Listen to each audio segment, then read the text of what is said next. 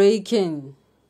Gunmen invade IMO communities, abduct traditional rulers and youth leader. Welcome to the news, and thank you for tuning in to listen.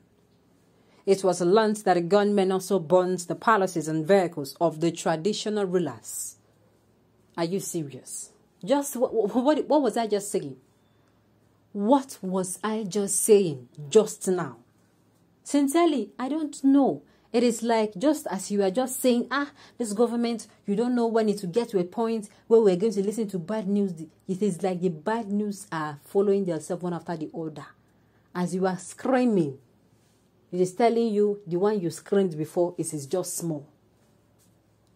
Gunmen. I keep asking myself, if me as a person, for instance, I send you to a place to make sure there is peace in that community, to peacekeep, to make sure that peace and sanity returns to that community.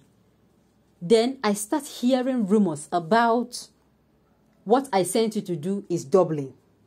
There used to be trouble in this city, but when you get there, things go for the worse. What will I do? I'm going to call you back, ask you what's the problem. You that are seeing things happening, what is the cause? Except I did not send you to peacekeep. Except I did not send you to peacekeep, but to cause more trauma.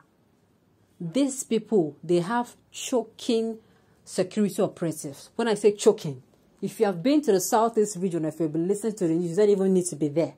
If you listen to how this place is choked, they're even calling for the government to even reduce people, security operatives over there. And yet, people are dying in the north. They're saying there's not enough personnel on ground.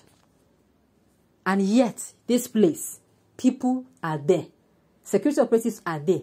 And gunmen are making life unbearable for people. It can only mean one thing. I won't say it. It can only mean one thing. Let's listen to the news in detail. Unknown gunmen on Sunday morning attacked some communities in Imo State, kidnapping 2 traditional rulers in the process. It was learned that the gunmen also burned the palaces and vehicles of the traditional rulers. The traditional rulers kidnapped by the assailants were identified as Paul Obu of Nhite Ihube and Acho Ndukwe of Amagu Ihube, both from the Okigwe local government area of the state. Sahara reports has also gathered that among those kidnapped was the youth leader of Umulolo Okigwe. In the Umulolo Okigwe, the gunmen also attacked the country home of a community leader identified as Fabian Nwosu. The house was also vandalized during the operation that lasted between 12 midnight and 1 a.m. on Sunday. A source told Sahara reporters that one of the kidnapped traditional rulers, Acho Ndukwe, is the chairman of a council of traditional rulers in Okigwe local government area of the state. He is also the CEO of Genesis Hotel in Okigwe, the source said. Last Thursday, the traditional ruler of Atta Kingdom in the Njaba local government area, Edwin Azike, was kidnapped. His corpse was found at the market square on Friday morning. The traditional ruler of Umbutu Ancient Kingdom, Damian Nwigwe, was also kidnapped last Thursday. He was, however, released 2 days later. Michael Abatam, police spokesperson in the state, said an investigation into the incident had begun. This thing is war. If you ask me, people know about this thing. There is nothing you will tell me that I will believe. Tell me why this thing that happened, why is there a succession? Why is there a succession in this thing? Is it not supposed that, okay, this thing is taking a particular order? People are being killed. People are being kidnapped. Is it not a sign that, like, these people drop signs, wherever they go, we are going to come here next? It is just for the security operatives to come out and make sure that those signs, they read them and take action on it. Why is it recurring? Why is there reoccurrence? Sincerely, and yet the security operatives are everywhere. They are spread out in the southeast region, as if, these people now, as if what is happening in the north is happening there. When meanwhile, not even 1/4 of what is happening in the north is happening in this environment. What is going on? What are they not telling us? What are we not saying? That Ihube area has farmer versus herdsmen issues for a while, and there have been repeated kidnapping by herdsmen in that area as well. So it is too early to point fingers at anyone. With time, the truth will surely be out. I pray that with time will not mean more people will die. I just pray that with time will not mean that more people will end up dying. Imo State, the Royal Empire, after the storm comes the calmness. I just pray that the calmness come when people have not yet finished.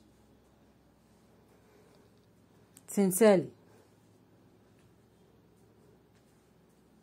it is very, very scary. It is getting scary.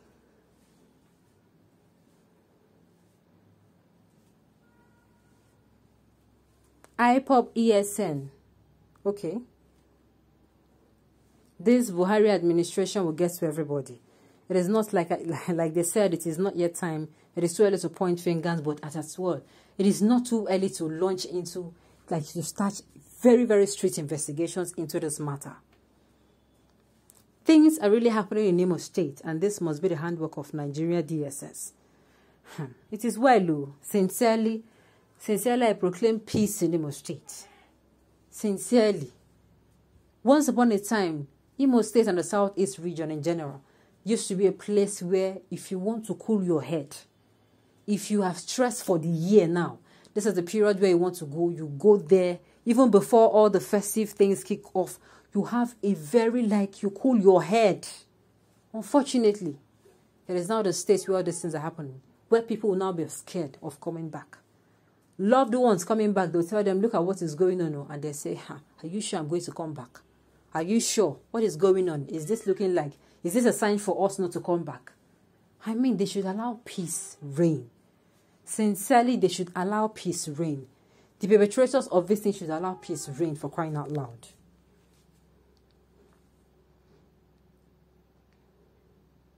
Sincerely.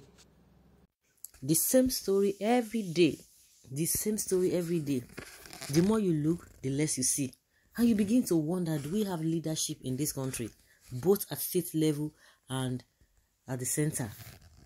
You begin to ask yourself, what are they doing exactly? They are just rigmaroling, moving around circles. Tomorrow again, we'll hear another one. This is not a matter of a God forbid. Before our very eyes, all of these things are happening. What can one do? What can one do? It's so unfortunate. And they will be telling you that we are doing this, we are doing that.